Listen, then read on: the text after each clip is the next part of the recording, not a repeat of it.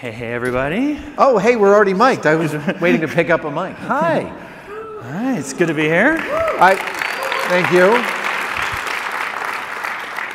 Right at the beginning, I'm just going to admit up front, we're not blowing anything up today. I'm sorry.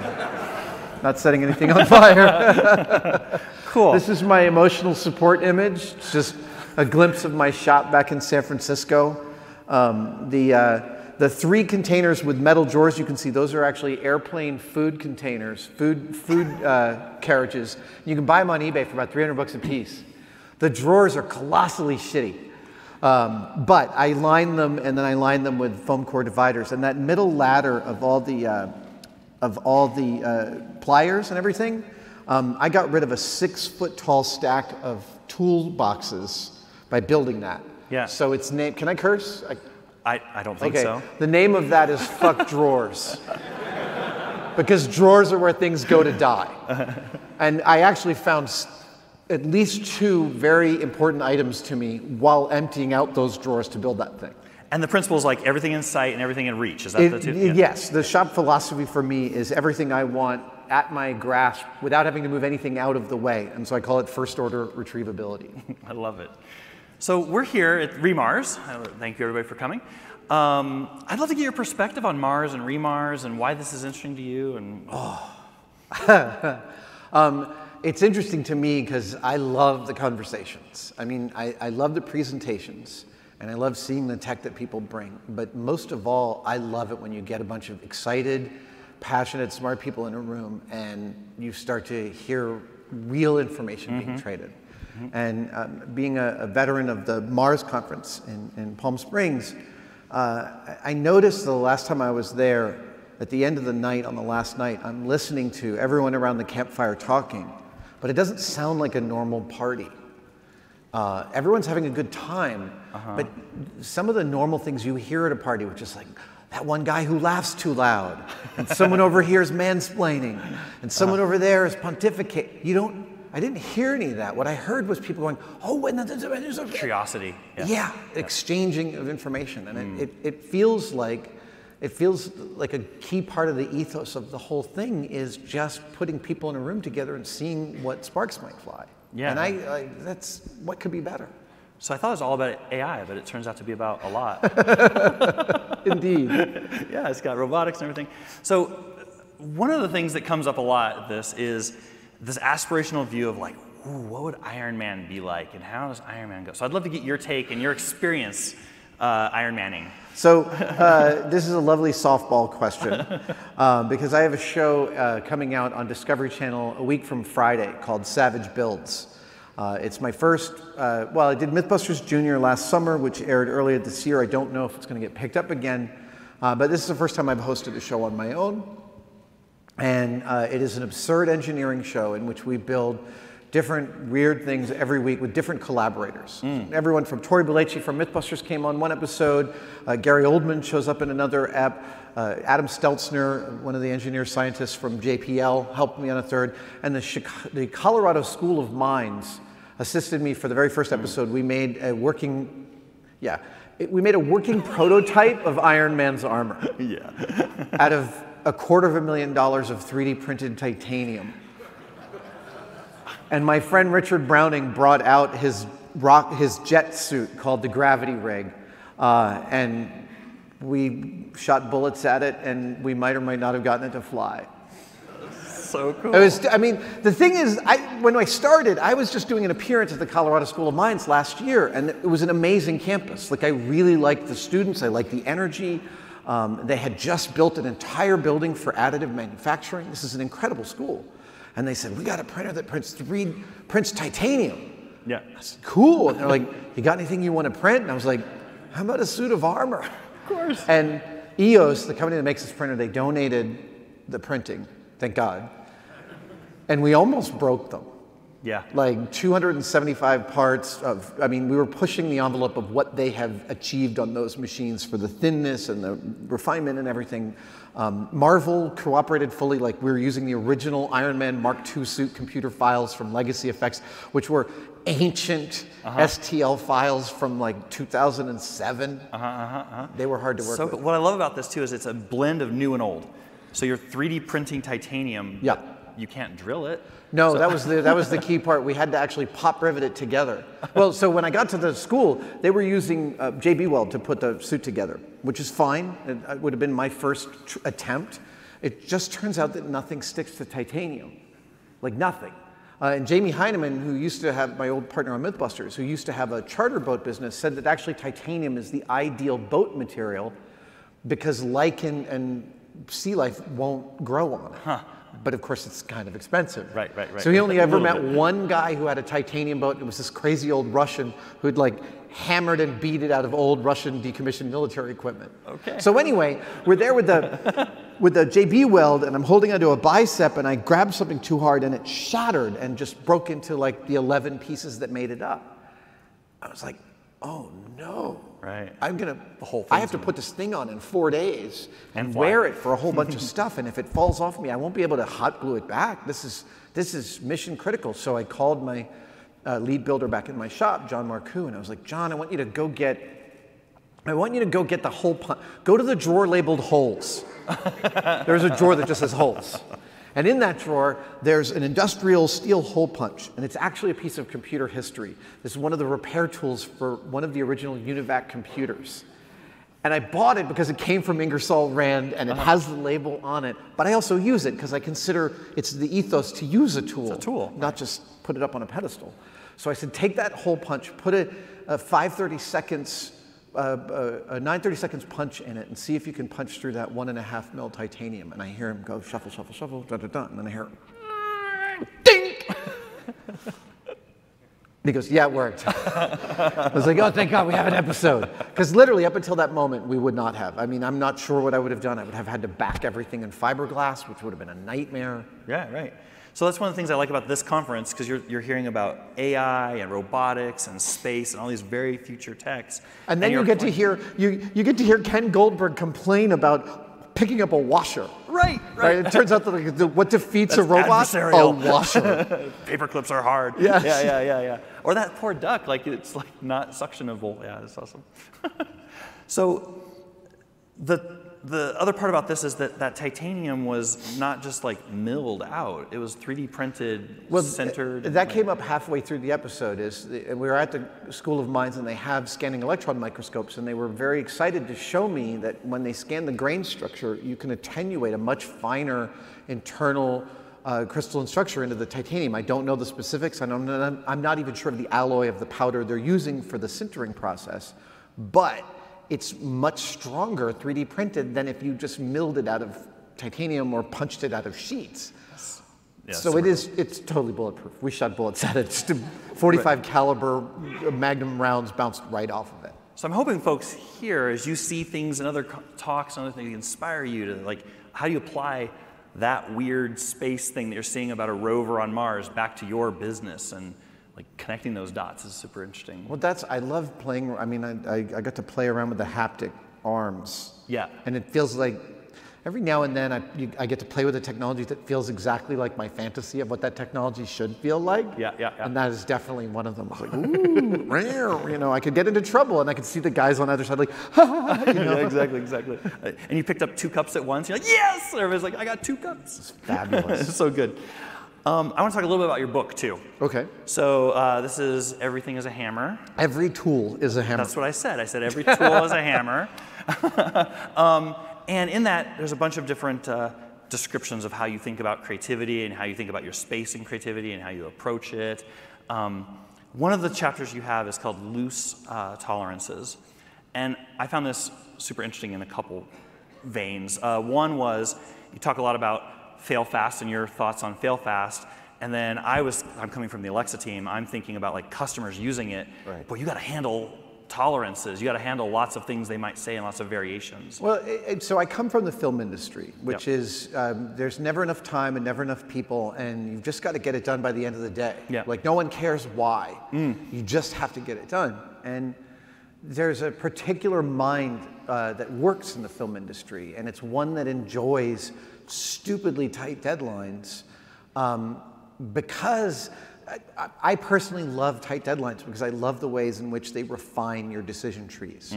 And specifically within special effects, like someone says, make this shiny gold. Well, that's a sentence, and that means one thing in one case and another thing in another case. Yeah. So as a model maker, I would have to know, well, what's the big picture? Is this going to be in bright sunlight, which would change the kind of gold that I would use, or is it going to be used in a dark room? And being able to prioritize where your tolerance was. Is the camera close? Is it far? Is it a key shot or is it a background shot? All of these things matter in terms of how much energy you put into the thing you're building. So I come from my industry, the film industry is one of knowing tolerance like that. What is the tolerance of acceptance? And then within mechanical engineering, which I am also mediocre at, the idea of something being tight-fitting or loose-fitting. And Jamie and I learned really early on that if something was super tight-fitting on Mythbusters, we had to bore it out and make it loose-fitting because we were so abusive to everything we were using. So when we built our own crash test dummy, we built it with a ridiculous tolerance of like 10% on everything. But when it shattered into 20 pieces, we were able to put it back together in 10 minutes because the bolts just slide right into these big old stupid holes. And then this other part happened was I was writing the book because the book sort of formed itself as I was writing. I didn't realize it would be so philosophical. I didn't realize I would go so much into creativity and my autobiography. I thought I'd be talking much more about glues and sandpapers and stuff, and I do, but I also found that that the other parts were really important to me to discuss. And along those lines, I started noticing that there are these physics ideas that gridded beautifully onto my creative process. So one of them is momentum. Okay. And I get this question a lot. People ask about how do you keep momentum when you hit a snag in a project? And for me, on the clock, it's the clock. That's a specific thing. But like for me, when I'm running a project, it's my project or it's my clock. Yeah. What helps me have momentum, there's a whole host of things, but the most primary one is obsession. Is this something that I have to see to fruition? And if that's the case, I'll move heaven and earth to get to the end result. Even if I realize I've gone all the way down the wrong path and I have to scrap everything I've done and start from scratch, it is only doable if I'm obsessed with the end result that I want to achieve with that project. So I thought the idea of momentum worked both from a physics perspective and an emotional perspective, because I do lots of things to keep up my momentum. I use checklists, I make lots of lists, I color in boxes and checklists because it's very satisfying. In fact, I love coloring in checkboxes so much, I add items like drive to work, eat a sandwich. Just so and you I can put color those the so I box. have more colored black boxes at the other. Write a checklist. Yep. Exactly. And then the tolerance one was a surprising grid between that emotional and physics frame, because I realized that my ability as a model maker, what made me good at my job when I was doing that was that I could understand the big picture and know exactly how much tolerance I could apply to this or that project. And that actually applying some tolerance to myself and my own mistakes is also a key part of me as a maker, because I don't hit any less snags than anybody else. The only difference is that I get to tell stories about those snags and make narrative meat out of them, but it's no more fun for me than it is for anybody. I mean, it still sucks ass to hit something where I realized I got my order of operations wrong and I broke that tap in the part when the only thing that was left to do was to tap a hole. I've done that so many times. And I mean, not only do I do that, but when I hit those snags, my inner critic is super harsh. Yeah. My inner critic has said to me, I mean, on a monthly basis, my inner critic will say, you have no business making stuff, and you should stop pretending that you know. So that's a really good example of being productive and quick and yet inventive and exploring. And through that whole thing, you didn't say, I fail really fast. Well, but it's clearly... You've been with me all day, and we've been talking about this. Yeah. I appreciate the idea of failure as a catchphrase.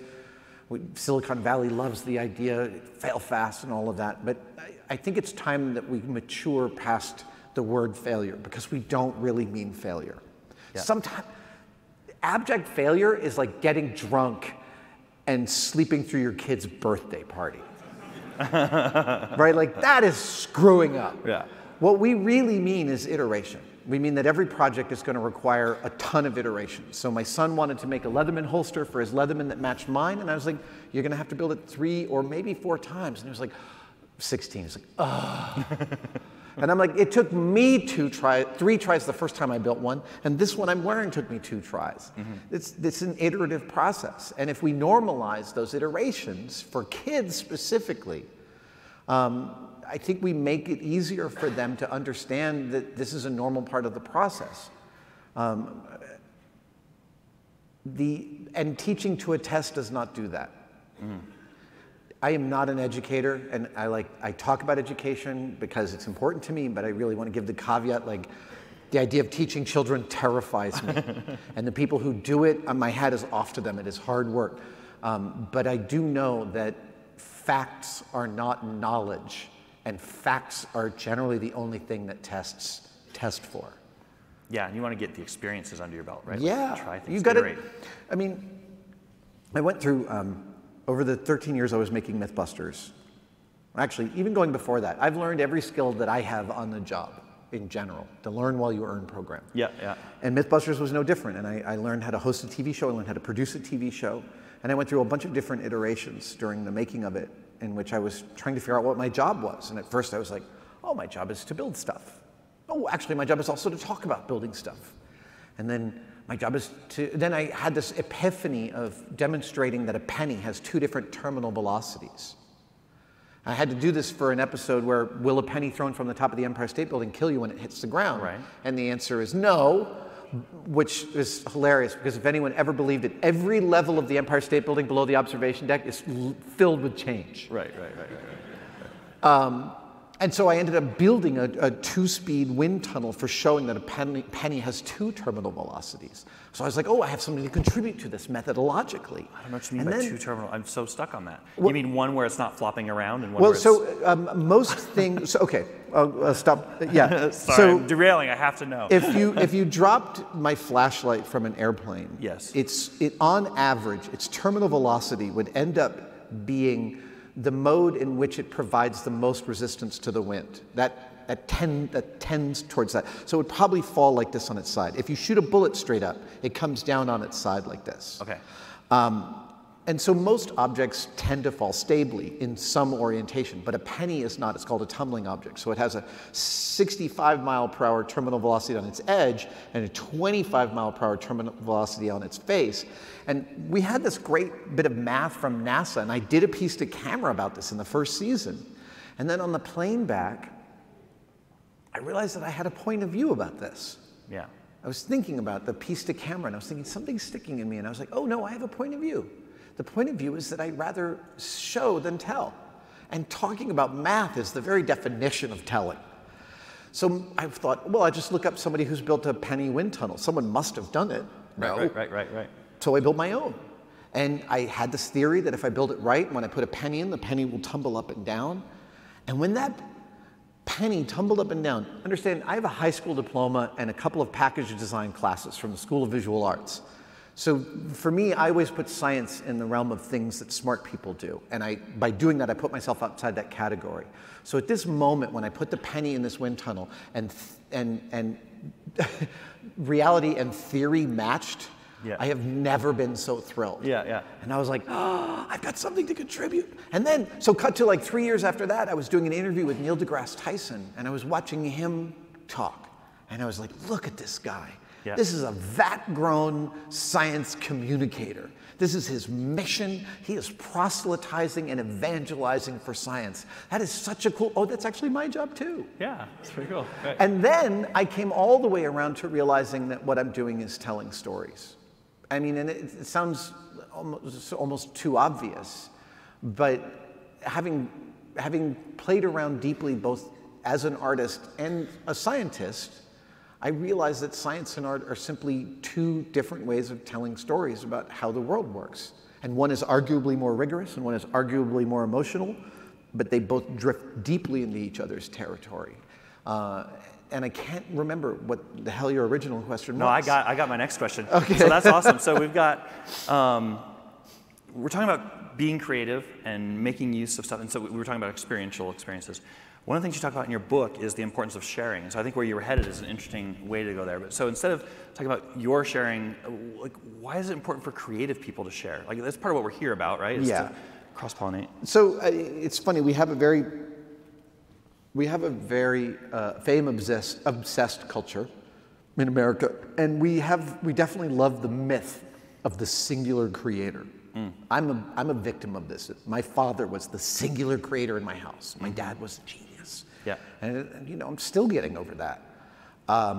Because I've met singular creators. I've been lucky enough to meet one or two of them, and they're amazing human beings, but they are surpassingly rare. Yeah. The rest of us have to work together.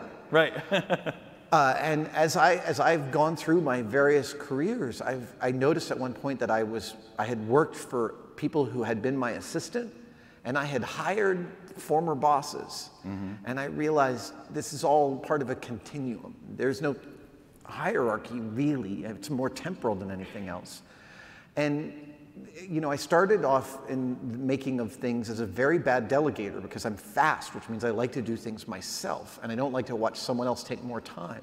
And I've had to really learn how to let stuff go and let other people take it and run with it. But I have gotten so much out of that relationship, so much more out of that than I thought.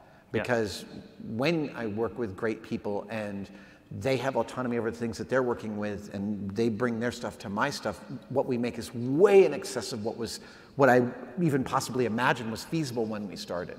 So I talk about sharing in the book. I talk about sharing responsibility and sharing a project. But I also talk about sharing the credit. That's really, really vital. Sharing the enthusiasm, sharing the joy, sharing encouragement. I'm so obsessed with Blade Runner, I've replicated Harrison Ford's sidearm from Blade Runner 3 separate times, at least 3 times in my life. Actually, in reality, it's probably more like 7 or 8. But 3 times where I made things that I considered finished, perfect builds. Once when I was 18, once when I was 25, and then again when I was almost 40. And the one when I was 25, I had been working in special effects for a while, and I had gotten some skills, and I was like, oh, it's time to point these skills at a thing I want. And so I spent weeks making this Blade Runner blaster. And I had a friend at the time, you know, it was like in your 20s, like a friend that you call 5 or 6 times a day, that kind of friendship. Yeah. And he was not a very demonstrative person, to a literal fault. However, at one point in the build, he said, I think what you're doing with that is cool. And just that tiny bit of encouragement meant so much to me. I knew that he loved me as my friend. I knew that we were close, but that really mattered. And so from that, I took that it was really important for me to share that information with others when I see it.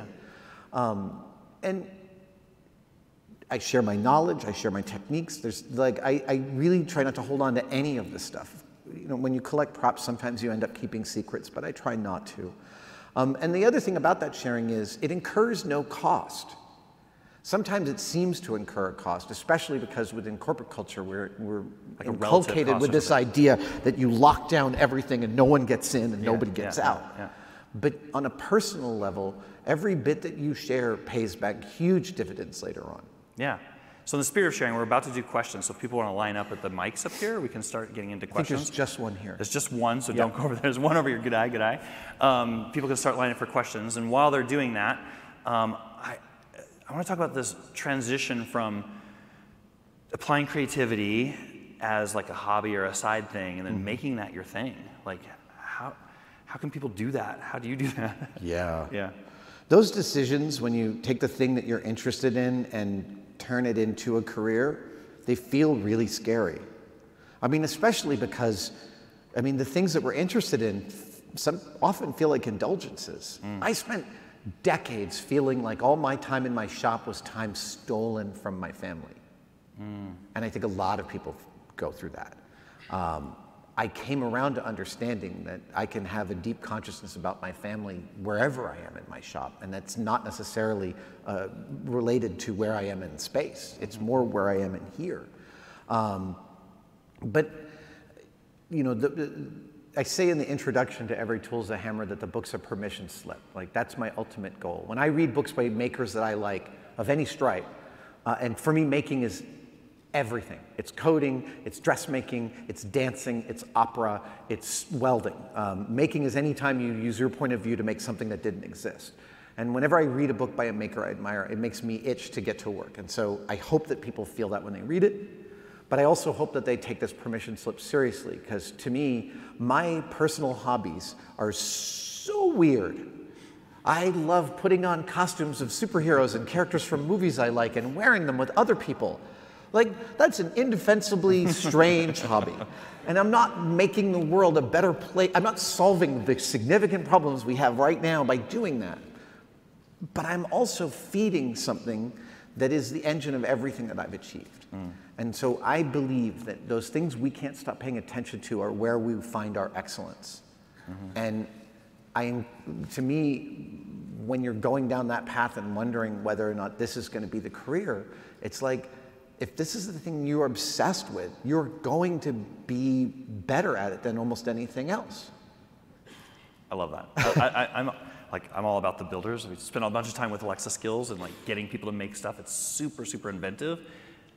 And it's also very hard to like get into the, I'm now going to do this full time and I want to make an agency and I want to go build that transition is real. And I've had a few of those transitions in my life where I had really difficult decisions to make about where to go with my career. And I mean, those decisions were made in concert and in consultation with my wife and my family, and you know, trying to make sure I'm protecting them both in the short term and the long term. It's very scary. But again, like, when you're obsessed, man, everything that's great came about because somebody was obsessed about it. I mean, and Guillermo del Toro said this to me. I was like, does anyone have any better of an idea about what makes a great film? And he was like, no, but every great film has at least one champion. I love it. Like one person who fought for it. And sometimes it's many. All right, let's take a question. Hi. So I just recently, as many people here maybe, have been in the place to start giving back a bit. And for me, it's been STEM outreach. So I've been going to schools and bringing robots and exciting kids. And oftentimes, I feel like the biggest challenge is that initial excitement. If you can impart just that tiny, spark to get them to say that, maybe I can do this, that really begins the whole life of building and creating. And I would love if you have advice on how to maybe impart that, or stories you have about imparting it. I'd really appreciate it. I like that the guy who started the questions is asking about how to start things. I love that. Well, and I really appreciate the ethos, too, of giving back, because it's really important that we do that. I would say always add A to STEM. It's STEAM, because a great idea is not an idea until you can communicate it to someone else, and that's an art. I learned on Mythbusters Junior that the worst thing you can say to a kid is, just say it in your own words. It's especially when there's 4 cameras pointed at them. We realized, we've got to give them some words. So we'd give them some words, and they'd be like, well, that sounds weird. And I'm like, fine, just say it in a different way. Right. So there's the way in which kids need the low cost, low threshold entry point of building something stupid, of building something purposefully absurd, in order to understand that this is genuinely a form of play, even and especially for the people at the top of their field at that discipline. I would also say, if you're talking about giving back to the community, it's really important to recognize that, as William Gibson says, the future is here, but it's not evenly distributed. There are maker spaces in every private school in America at this point. So every white kid has access to one, but not everybody else. And it's really vital that we reach out to more marginalized communities and make sure that they have access to the same stuff. Because, I'm going all the way to the biggest politics now. I don't know if we'll make it out of what's going on right now, both politically and environmentally, but I do know that the only way we will is if we understand each other's experience, and if a generation of digital natives gets access to the tools of creation. Yeah, thank you. Love Absolutely. It.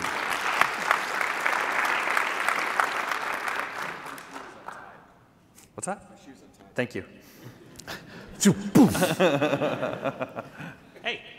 Hey. I really appreciated what you said kind of earlier in the chat, acknowledging that voice in your head that tells you you have no business making stuff. Because I think a lot of people kind of struggle with that negative self-narrative and don't see impressive or successful people acknowledging that they do that as well. So what has helped you quiet that narrative? Say again? What has helped you quiet that narrative when it speaks up, that you have no business making things? What helps me quiet it? Time. Nothing else works. I mean, nothing else stops my mind from insulting me when I'm upset with myself. And I'm somebody who was born with a lot of charisma, and it's delightful. It can be intoxicating to a fault. My kids are very different. I have twin boys, and one of them is very much like me. So much like me that there's been times at the dinner table when he gets so loud, my wife gets mad at me. And I talk openly about my shpilkas, my social anxieties, because I know they're all his. And we talk about, that it is nice to have charisma. And again, in every industry where leadership often depends on a great amount of charisma, I'm sure, every one of us has worked with someone who has tons of charisma but no self-inspection and no ability to say that they were wrong. And nothing makes a worse supervisor or leader than that. So it's a long way of saying, I don't know any way to stop my internal critic or my imposter complex from showing up. I do know when it happens that if I talk about it in a quiet way with my partner and my friends, that I lessen its sting and I take away some of its power. And I also do that for somebody else. I was having dinner with a close friend, a master maker who's been around as long as I have. This was about 3 years ago, and I mentioned imposter complex. And he was like, "What is that?" And I was like, "The feeling that someone's about to walk out of a back room any moment, tap you on the shoulder and tell you it's time to go home, like relieving you from the pitcher's mound." Yeah. And he was like, "That happens to you?" And I'm like, "Dude, it happens to everyone." And he went, "I thought it was only me." And I was like, "Come over here, give me a hug, brother, welcome to the club." Like, it's really vital we share these experiences with each other because, again, there's no future at which shit gets easier. John Kabat-Zinn, one of my heroes and the man who brought mindfulness really to the West, of secular mindfulness to the West, says, "Do you want to know how your life's going to turn out? How is it?" Like, that's how it's going.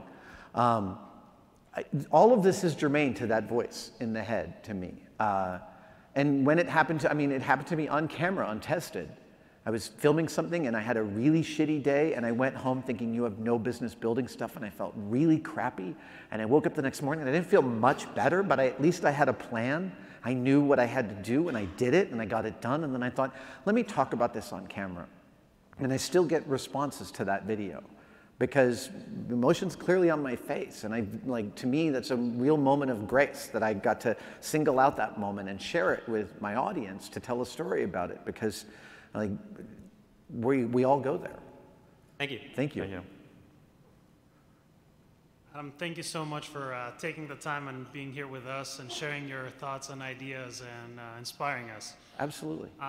As a crowd that is pretty much very technical and very analytical, if I may generalize, you seem like a person who has somehow managed to balance this technical and creative mind. What kind of advice do you offer to us so that we can bridge this gap? Because as we all know, it's like both sides of the brain are pretty important. No, it's not. And that's my favorite part. Here's the thing. Again, in our culture, we say, well, it's both an art and a science. And by doing that, we are physically placing them at either side of a spectrum. And that's a disservice. Culturally, it's a disservice. Because, it took me to make Mythbusters to realize that what I'd read in Zen and the Art of Motorcycle Maintenance 20 years before was totally true.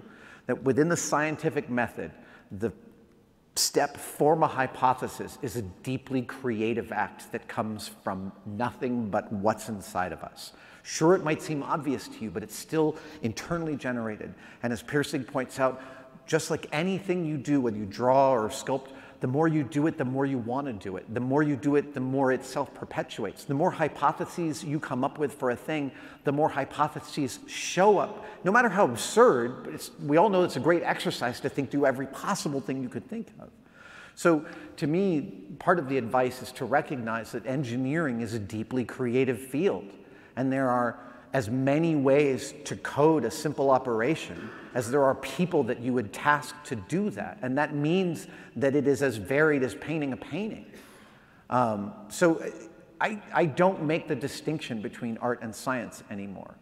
Like I said, there are two modes of storytelling. And I think that we'd be better served to recognize that the same thing going on when, I'm trying to think of a beautiful piece of engineering I came across. Oh, NASA gloves. So I was at Johnson Space Center a couple years ago, and I was getting a tour around, and they were like, I was obsessing about the glove, and they're like, well, let's show you the cabinet full of gloves. And I was like, yeah, let's. And we go into this cabinet, and there's like 25 years of different glove prototypes. And I'm like so like drooling and taking pictures of every single one with rulers and everything. They're like, well, maybe we should go to the other ancient cabinet of gloves. So we went to that one. It's like, whew, they blow dust off of it and undo this chain, and it's even more.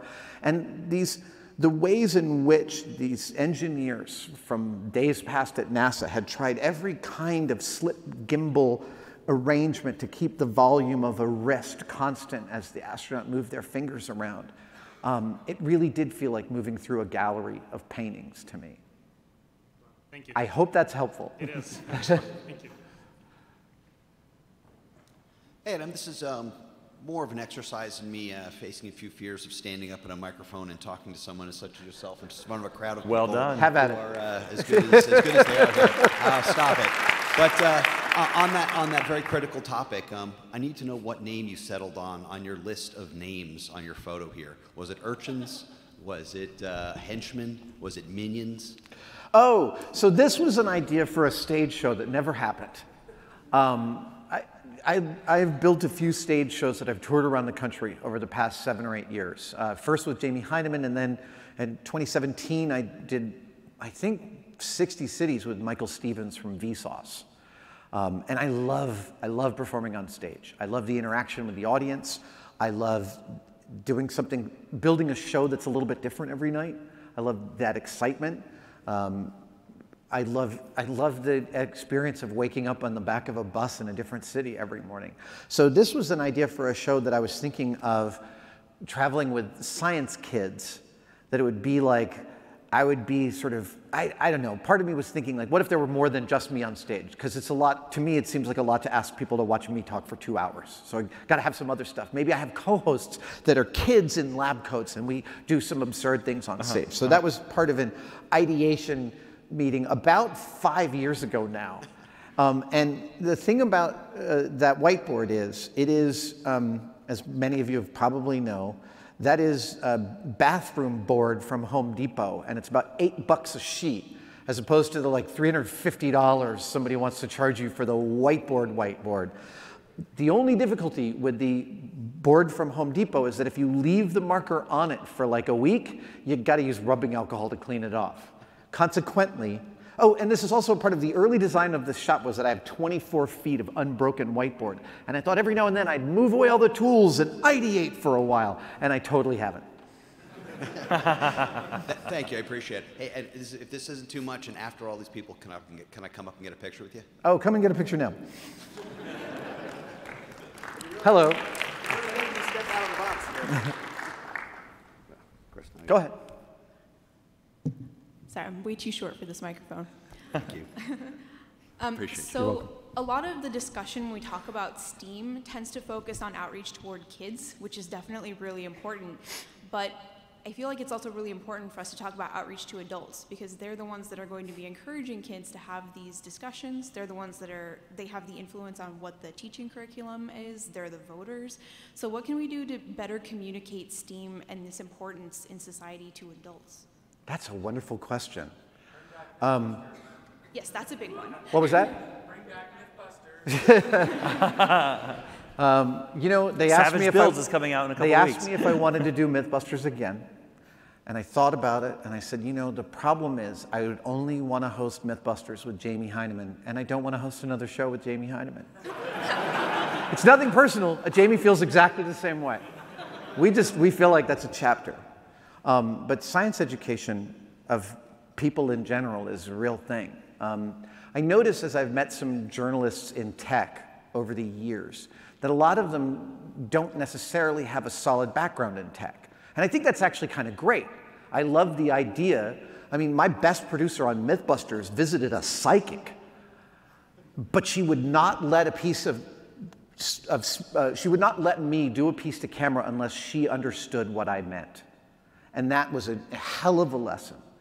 And so I like the idea of journalists not necessarily being a super specialist in the field they're covering, because it means they're going to cover it in more layperson's terms. It also means sometimes they're going to be more gullible. And to a certain, I mean, actually to a really specific degree, news about science in this country is abysmal. I mean, you know, we don't understand how to even, the baseline of talking about what a scientific study is. You know, especially when everyone wants to get press, so they rush to get PR about it even before they've published a paper, and the paper they've published is only like a sample of 6 or 12, which is really regular and appalling to me that you can get a national news story for such a tiny sample size. A sample size that we used to be upset about ourselves about as having on Mythbusters, which is like universally decried as shitty methodologies. So I'm not sure I have a specific answer to that, except that I do try and help people understand when they come to me and tell me science says things. I try and, I mean, I was sitting next to a guy at dinner. This is not a friend. It was like the husband of somebody who were friends of mine. And somebody mentions dick pics in the room.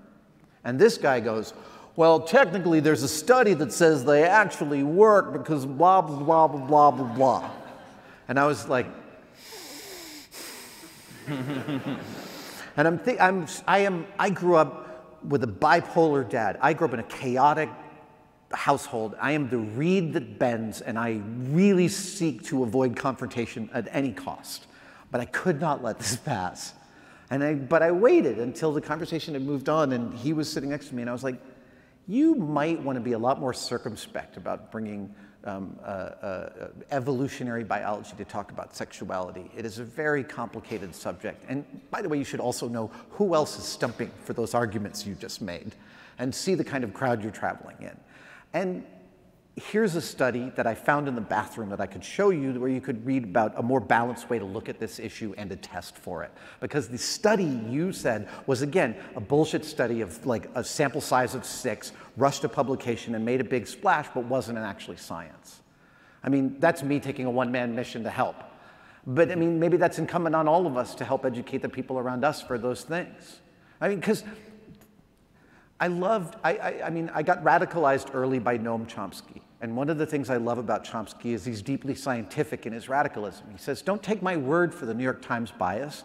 Just do what I did and count the column inches they devoted to this issue versus that issue, and then you'll understand that the New York Times is a pot of boiling water and we're all frogs, in my opinion. And in that, once I realized that he was exhorting me as a citizen to take my own counsel and my own analysis of stuff, I started to pay attention to that level below the things that I was reading. And that first time I read a scientific study and I realized I disagreed with it for valid reasons that actually could be quantified, I felt like such an adult. It was thrilling. I don't think I've given you an actual satisfactory answer. Sorry. I think the answer was it's incumbent upon us to educate the people around us. I think it is, yeah. Thanks. Yeah. Greetings, Adam. Greetings. I was curious to know, being a public figure, how much do you consider, if at all, the reach of your projects when you go to decide your next project? I think about it a lot. It actually helps tremendously. I've given several talks at TED over the years, and the most recent one was the one that mattered the most to me.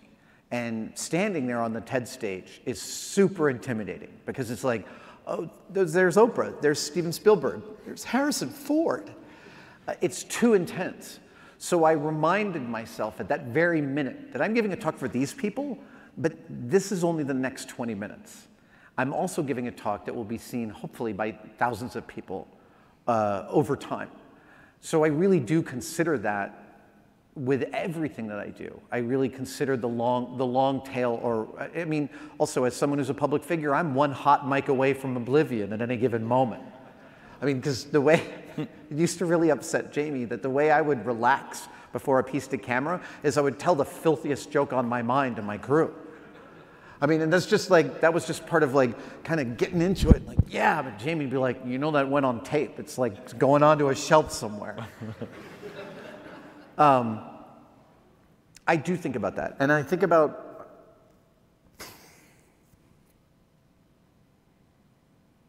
yeah, you can't not. You know, I'm sitting here in front of you, the beneficiary of so much privilege.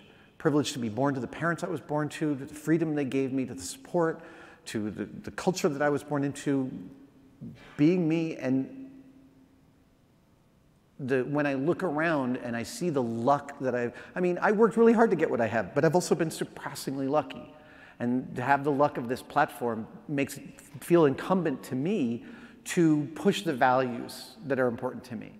So with every project that I do, my values are those of encouragement and love and sharing and inclusivity and being part of a culture, of being a participant in a culture rather than a consumer of it. Because, I mean, the first time a kid, there is something really powerful about what they used to do in shop class for us in the 70s and the 80s. Because what we would do is we'd build a spice shelf for mom. And when you build a spice shelf for mom and mom uses it, there is like, that's power, that's beautiful. So yeah, I think about that all the time. I don't know that I've come to a conclusion yet, but I appreciate the question. Thank you. Thank you. Hi, I'm Christine from Belfast. You have a Twitter message from my husband, so I apologize for that. You spoke a little bit about being really good at what you do and having to learn how to hand off to other people, having to learn how to share, having to learn how to acknowledge that, okay, I can do this fast and my way, or they can do it their way. Can you talk a little bit about the process that you went through, the evolution of how you got to kind of the way that you think about those things now? So yeah, I can. Thank you. That's a great question. It all depends on also the kind of creator one is.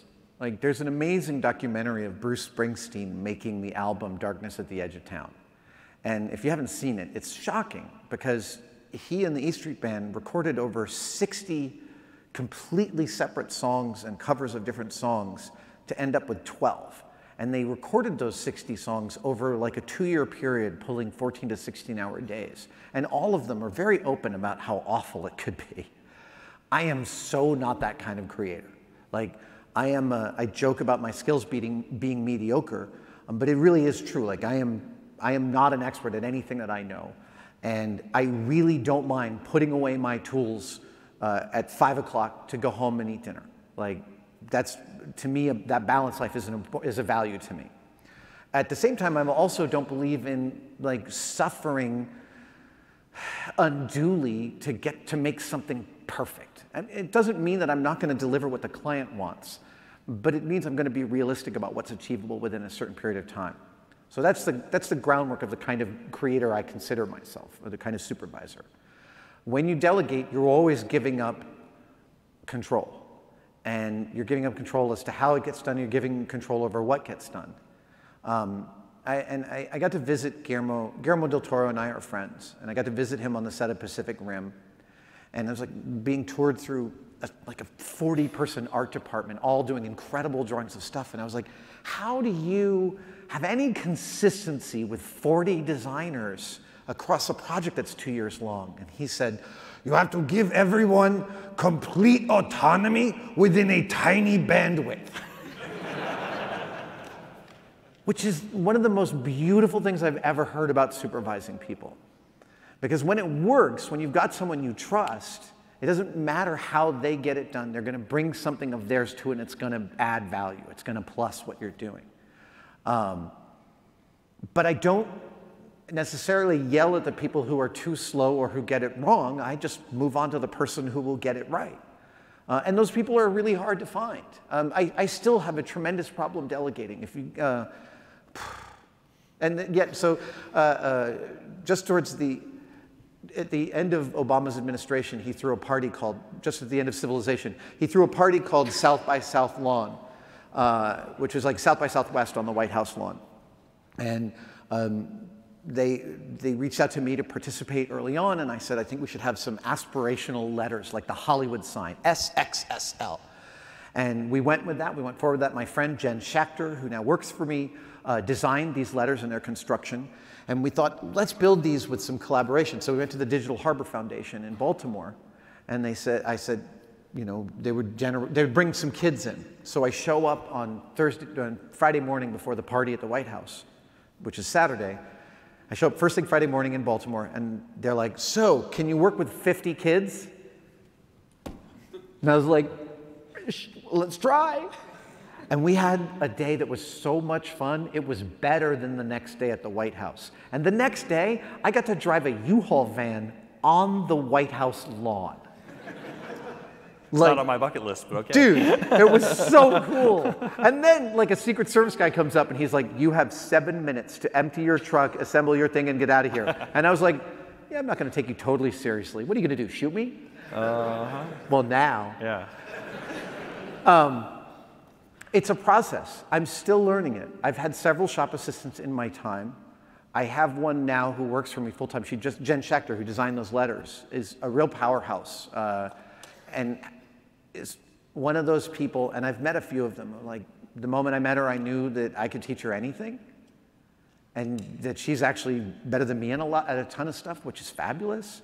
So I really look forward to seeing what that collaboration is like, because I haven't had a full-time assistant of that level before. And I'm really curious as to what that's going to bring out of the shop. Again, every one of these answers is more like a commiserative story, but it's an ongoing process. Well, thank you. And so with that, we're going into high-speed round. Okay. We've got a few minutes. We can get through all these questions, we have 8 but we're minutes, going to go 3 people. rapid We can fire. do this. Yep. Hello. So from my own experience, I found a lot of value in kind of explicitly looking for things I thought were impossible, or at least probably not within my own level of expertise, and then trying to accomplish it no matter what, despite that. Are there any projects or builds you've gone into that you thought were impossible, or also, even given this environment of the conference, is there anything that you think is still not quite possible given the current state of technology and expertise that we have?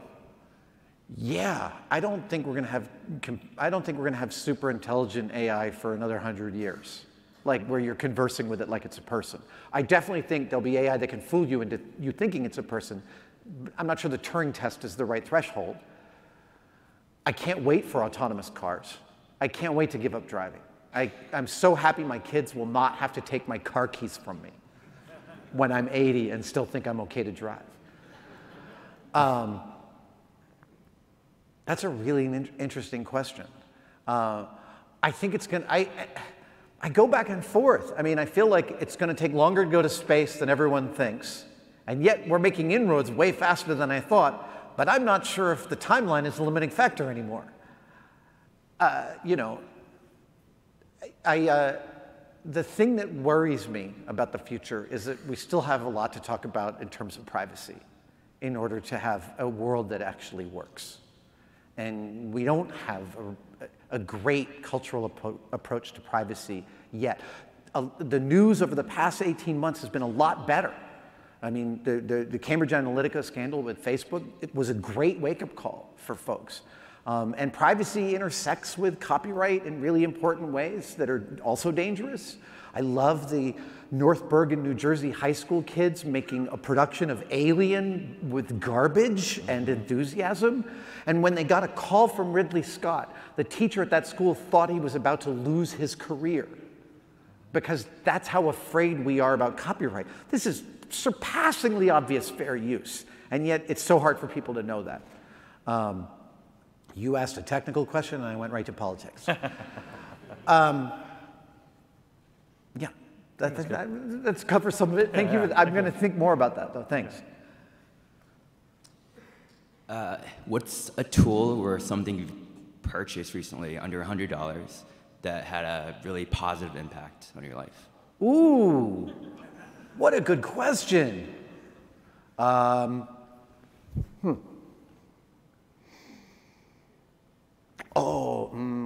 Wait. This is, okay, I'm going to answer the next question while thinking about this one. I want to get this one right. Hold on. I'm just also going to, just because it kind of galvanizes my brain, my whole brain is in my photo folder of my phone. So if I do albums, there we go. And I look at this and I think, you know, a tool or an item. Yeah, I know. That's the tough one. Because Milwaukee just released a battery-powered rivet gun, which is really sweet. It's not as fast as my pneumatic rivet gun, but it's about the same price, but it's like about $200. Okay, go ahead. What's your question? Yeah, so you started out by talking about how you drive projects, and you said that it's a lot about checklists and obsession. I can really relate to that, but then you also manage that you have to have a great work-life balance, and you can go home at 5, and you can feel content about having dinner with your family. How do you balance the obsession and the family in a good way? That's the trickiest problem. I mean, and every partner I've ever had has felt that I spent too much time in the shop until now. And I've learned the hard way that I could be, so to me it's about a consciousness. Like when I'm present with my family, I don't have to actually be in the same room, it turns out. I have been more present with my family in a shop that was 30 minutes from my house than I have been with the shop that was in the basement of my house. In the early days of Mythbusters, it was intoxicating. I was coming home every single day with like, I hand-fed an octopus that fell in love with me today, and there's hickeys all the way up to my shoulder. I flew in a Blue Angels jet and threw up, and it didn't diminish from my experience. And so I'd come home every day with stories, and my wife was like, I love that you love your job, but slow down just a little bit, cowboy. Like, the house is happening while you're not here. And you're a participant in that, not the main event at 6 o'clock when you come in the door. Yeah. That's such a wonderful perspective. And so my wife asked me, you know, think on your way home from work, think about what's it like in my house right now. I wonder how the day went in my house. I wonder how my kids are. I wonder what's been going on. I wonder how the dogs are. And that consciousness put me so much more into a frame of being present that it helped me shed that feeling that all my time in the shop was spent stealing time from my family. That somehow I thought that it was so pleasurable for me to be at the workbench that it felt like I was cheating. And I really now realize the degree to which that is part of the food that I need to eat in order to live. Every partnership is hard. Every partnership requires a whole bunch of balance. I think one of the other things my wife said to me that gave me great perspective was, it just didn't feel that, and this was part of a separate issue, but it's sort of germane to the same thing. She said, I just don't feel like you've got my back in this situation. And I was like, right, that is a feeling. And that's a value to me, that you should feel like I have your back. We are partners. We have each other's back. Those perspectives really help me understand that balance, that the shop is this really important spiritual, mental, emotional practice for me. Thank you for that. Okay, 1 minute, 36 seconds. What tool? I'm trying to think if there's a recent, there's this beautiful, and I'm gonna have to tweet about the name because it's a maker who sent it to me. A young man who was inspired by the one-day builds we were doing on Tested to design his own mat knife blade holder. Mat knife blades are the trapezoidal blades. They're called carpet cutters. And the standard holder, which uses a flathead screw, is just one of the shittiest holders there is for anything. You've got to undo this thing. The knife dulls immediately. It's awful. And they make ones that are faster, but they're all terrible. Like, I've yet to meet one I think is great. But this kid designed one that uses laser cut steel and these clever ways that the blade pops out with just the touch of a finger, pops back in, switches around, and it slides into a holder that is hard to get it out of until you're holding it in the right way, and then snick, it pops out. but it won't go back in until your finger's in the right place. So I promise I'll tweet about this tomorrow back in my shop. That's the latest tool that's made my life better. Awesome. So to wrap up, I'd love to get your take on what are you taking away from Remars? What's your takeaway so far? I really hope they send me up in the Orion capsule. Jeff, I want to be a civilian ambassador to space. I'll bring my own spacesuit. One of the most surprising things about, again, I said at the beginning of Mythbusters, I was thinking of science as something that smart people did. And it was only when the show started to become popular and we started to work with scientists and engineers who were experts, and they showed up and they immediately treated Jamie and I as peers because they understood that the mindset was the primary thing. The training is secondary.